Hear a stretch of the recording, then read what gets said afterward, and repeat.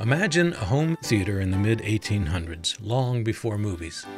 Tad Lincoln's Myriopticon is just that. The original tabletop theater displayed 22 scenes of the Civil War accompanied by a script and tickets. Invented by toy maker Milton Bradley, his color lithographs were printed on a long scroll affixed to wooden dowels. With the turn of a hand crank, Tad, the son of Abraham and Mary Lincoln, could present the movie to his audience in the executive mansion. This replica by artist Susan Bercu depicts only one scene that is a conglomerate of several. It's a peek into how the Civil War fought in our country's fields and towns affected everyone.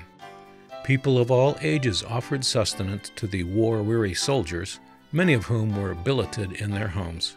Drummer boys were as young as 10, despite the president forbidding children to be on the battlefields.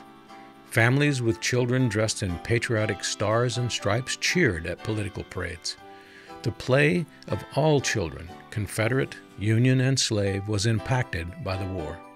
Tad, dressed in his custom-made military uniform, engaged in war games with his brother Willie.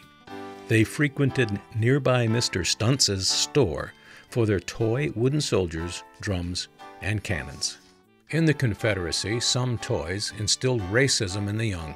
A Civil War-era photograph shows a small white girl holding her homemade rag gollywog doll. This anti-black caricature, commercialized after the Civil War, still exists today. The fractured Southern family is epitomized by Mary Lincoln, who despised slavery. Both she and Abraham were born in Kentucky, yet his impoverished parents were abolitionists. Mary's father, Robert Todd, was a wealthy slave owner. Many of her siblings supported, and some even died for, the Confederate cause. Mammy Sally, their surrogate slave mother, was both loved and disrespected in a confusing paradox that was common in slave-owning families. The topsy-turvy doll poignantly exemplifies the complex relationship between master and slave in a topsy-turvy world. The ingenious double-identity doll, its dress hiding a black persona and flipping over to a white one, originated in the South in the mid-1800s. Sewn from scraps by the slave mother, the secret under the white character's skirt allowed a measure of safety for her daughter. Topsy and Eva were characters in Harriet Beecher Stowe's Uncle Tom's Cabin. Dolls may also have been drug smugglers.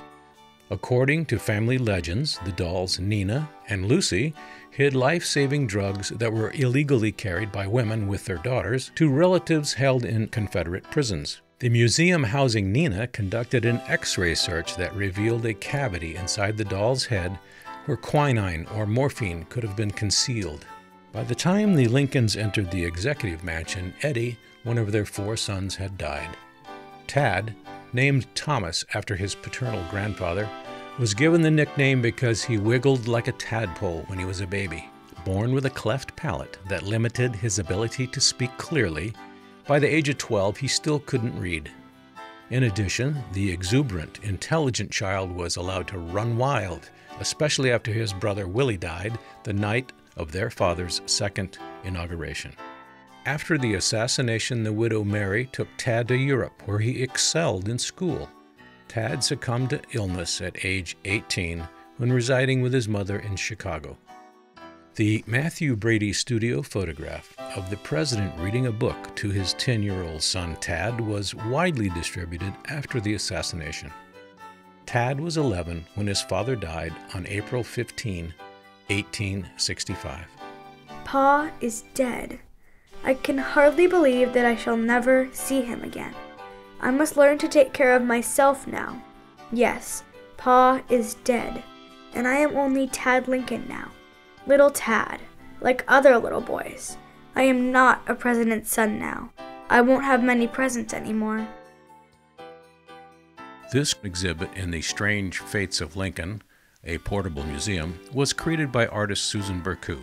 First, there is the unusual point of view about the bizarre yet true events that surround Abraham Lincoln and his family. Then, there is the unusual medium, a collection of tabletop dioramas that Susan constructed using recycled cardboard, detailed with her drawings and paintings.